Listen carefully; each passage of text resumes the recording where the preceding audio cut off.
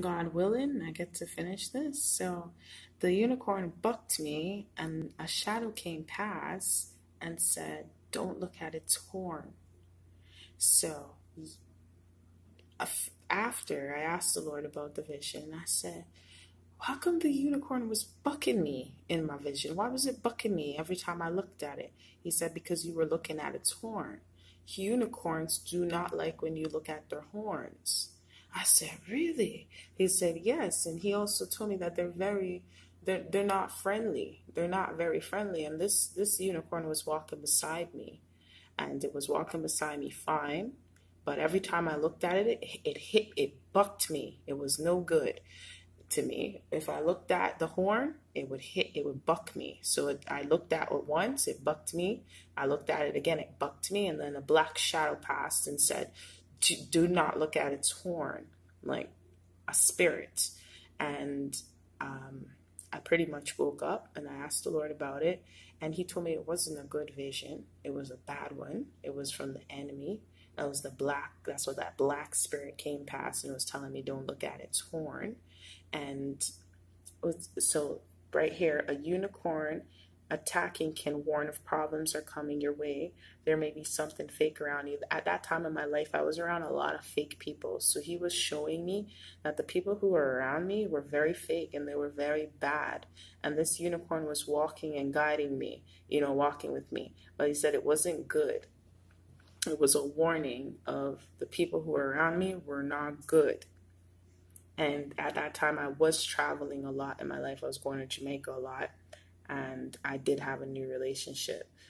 So, yeah, this is why I believe in unicorns. I believe unicorns are 100% real because I've seen one, and it bucked me 2 times. And it wasn't a huge unicorn. It was young. It was small.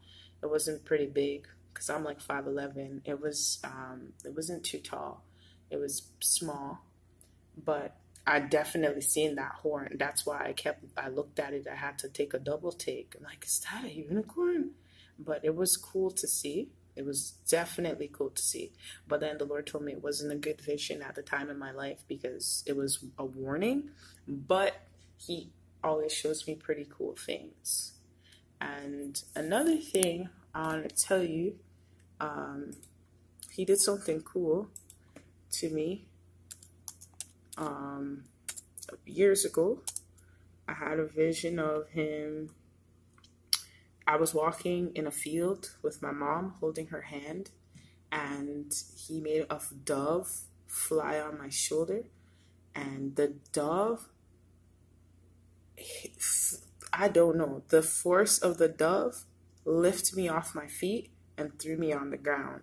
Okay? So the Spirit of God descended in a dove, and he touched me on my shoulder, that dove, and knocked me off my feet, and I fell on the ground.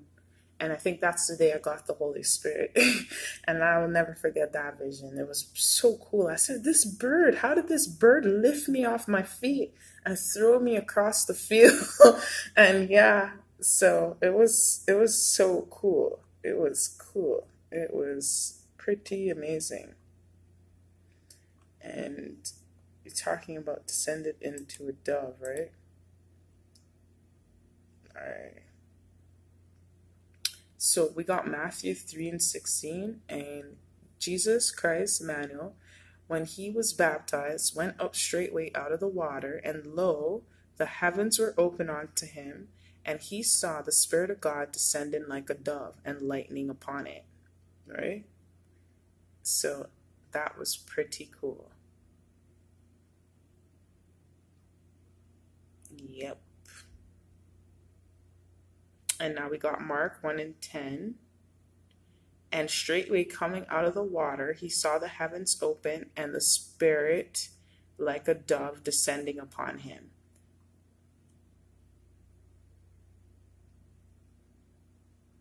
And Luke 3:22, and the Holy Spirit, it says Holy Ghost, but it's Holy Spirit descending in a bodily shape like a dove upon him, and a voice came from heaven which said, Thou art my beloved Son, in thee am I well pleased.